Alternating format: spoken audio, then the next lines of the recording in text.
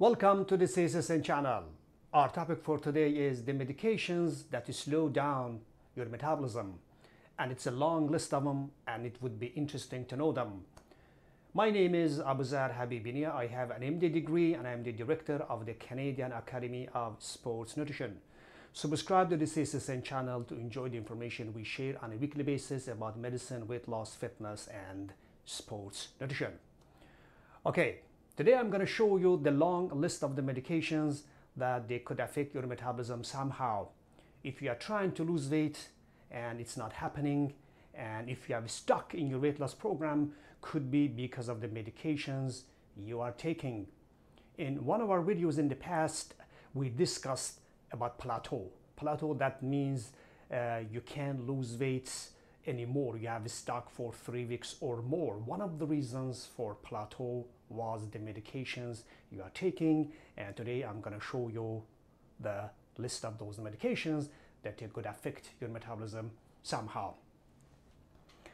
Okay, in here at the top we have there are 16 groups of them actually. There are 16 groups of medications that they can affect your metabolism somehow. Let's review one by one. Group 1, corticosteroids. Corticosteroids, they are a group of medications in medicine that are prescribed for many reasons: for cancer, autoimmune diseases, allergy, inflammation, and at the top of this group we have prednisone. If you are taking any corticosteroid medications, you are trying to lose weight, I'm afraid you're going to have a challenge. Group 2, birth control pills. If you are taking any birth control pill, or you are on hormone replacement therapy after menopause, your weight loss is going to be a big challenge, and I'm afraid you might plateau very quickly. Group 3, antidepressant medications that are prescribed for depression and anxiety. In medicine, there are 6 groups of medications that are prescribed for depression. For example, Celexa, Zoloft, Paxil, Wellbutrin. If you are taking any of those medications, they're going to screw your metabolism. Group 4, antihistamines. If you have allergy, if you have any kind of allergies, if you suffer from, I don't know, hay fever, let's say, you are taking antihistamine, they're going to affect your metabolism. Group 5, sedatives and sleeping pills. If your doctor has prescribed for you a sleeping pill because you don't have good sleep or you suffer from insomnia and you are trying to lose weight, I'm afraid they can affect your metabolism. Group 6, beta blockers. Beta blockers are a group of medications in medicine that are prescribed for high blood pressure, irregular heartbeats, sometimes for migraine, sometimes for even anxiety. If you are taking any of them, they're going to screw your metabolism.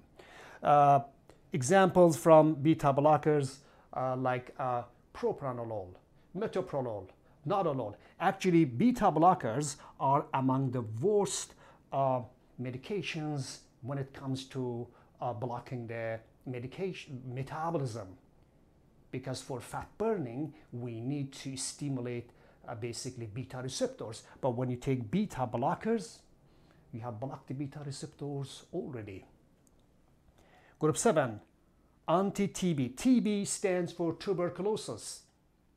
It is a nasty infectious disease. 2 medications that are prescribed for tuberculosis, Rifampin and isoniazid.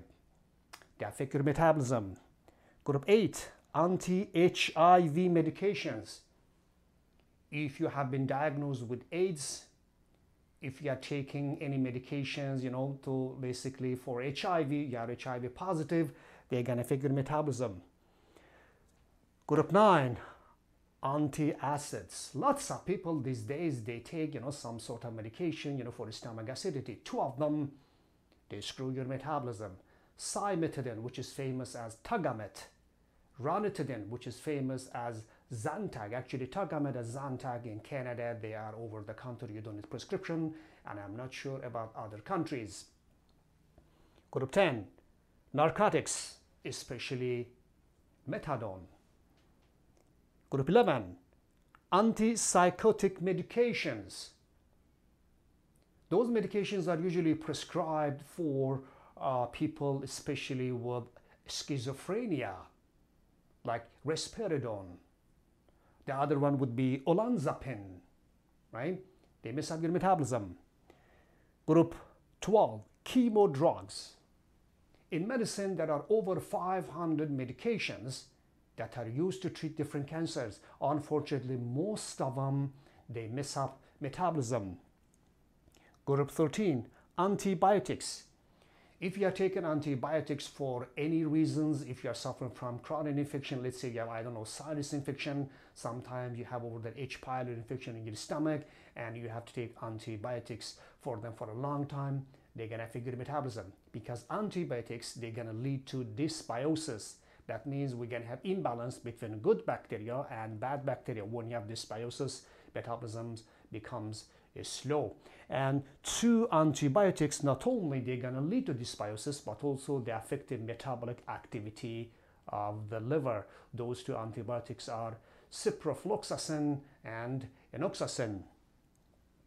Group 14, anti-malaria medications. Again, malaria is another infectious disease that is common in some country, and one of the medications for malaria, its name is artemisinin. This anti-malaria medications, unfortunately, is going to screw the metabolism. Group 15, anti-arrhythmics. These medications in medicine are prescribed for those people they have been diagnosed with irregular heartbeats. Your doctor, your cardiologist, they are going to prescribe this medication to control those irregular heartbeats. Those medications, they affect metabolism. And two famous medications from this group that affect metabolism are amiodarone and mexiletine. And finally, group 16 is statins. These days, lots of people, they take statins medications for high cholesterol. Sometimes they're prescribed for those people after heart attack. Sometimes they're prescribed after kind of heart surgery. They're going to affect metabolism.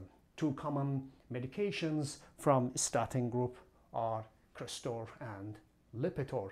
So you can see here we have a long list of the medications that they might screw your metabolism somehow. But when I say they're going to affect your metabolism, that doesn't mean at all that you are not going to lose weight at all. No, I am not saying that, but they're going to affect your metabolism and they're going to slow it down, and your weight loss, definitely, it's going to be challenging. If you are taking any of these medications and you have difficulty losing weight and you have stuck somewhere, you can't lose anymore, we would be happy to help you how to go around your medication and how to trick the body to stimulate your metabolism to lose weight. I'm sure that you learned interesting information today, because we make science easy to understand. Now you know. If you don't want to miss our weekly videos, you may subscribe to the CAASN channel on YouTube.